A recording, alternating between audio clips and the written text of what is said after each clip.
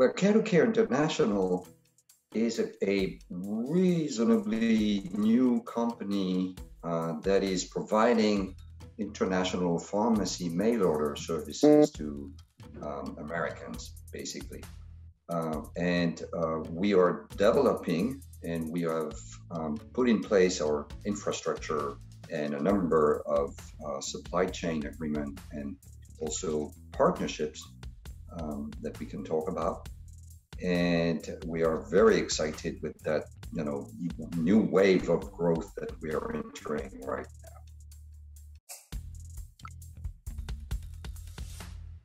It actually really with medical travel, but very soon back in we developed that over 2018, and very soon we realized that, Americans are not really traveling that much, and or not enough, at least, to do that for surgical purposes.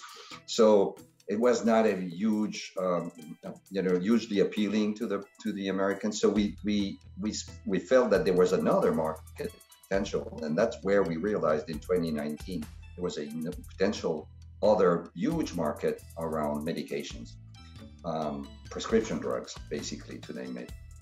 And that's when we decided to, try to help. It's really about our values as well, right? We decided we need to do something.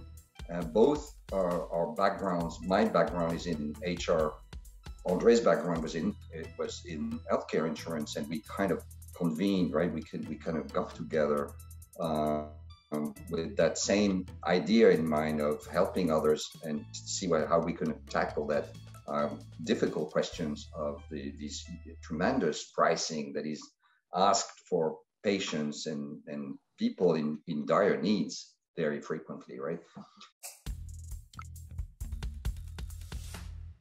Pandemic basically stalled everything, right? So we had a very difficult phase where we were kind of trying to help people, while at the same time nothing was really happening and nobody was making any decisions.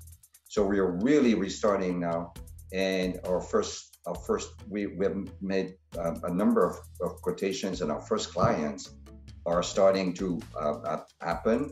Our first agreements are starting to happen, and the impact really is curiosity first, and then, of course, tremendous interest from a financial standpoint, right? Interest because it's a new and easy way to get access to medications that were otherwise very costly. Intriguing as well because it's in an area that has made headlines for maybe a decade now, but even more than that in the last 2 years, I would say. There were a number of initiatives and reforms announcements that were made by the previous administration that didn't really go anywhere. So it doesn't seem, there are always people that are saying, hey, we need to address that price issue, that drug price issue. And really nothing seems to be happening, right? So it was intriguing for people to see that something was actually happening and was really easy to implement, right?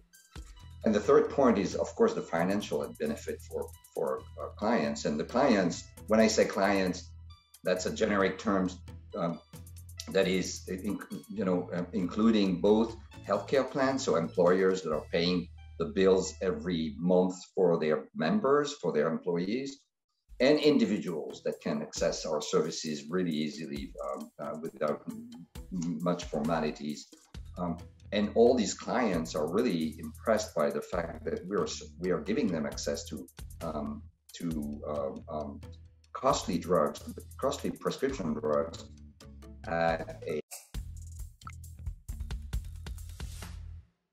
These personal imports are used by 4 million Americans every year, which is impressive.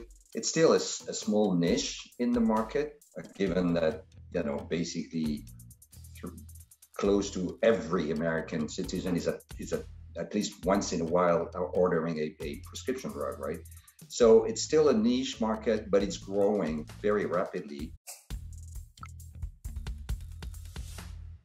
We're right now in the middle of two absolutely exciting news. For the first one is that we just signed a strategic partnership with a small PBM. So not one of the big guns that are kind of difficult to attain and that are dominating the market, but one of the smaller one that is sharing at least the same values as we are, right? So which is very important to us. So values of helping others, trying to bring them the same quality at a better price, and in a very safe and easy environment, a full transparency. Partnering with that PBM, what it gives us is and that's the beauty of that agreement, is that we are bundling the international sourcing to the regular domestic component of the pharmacy benefits,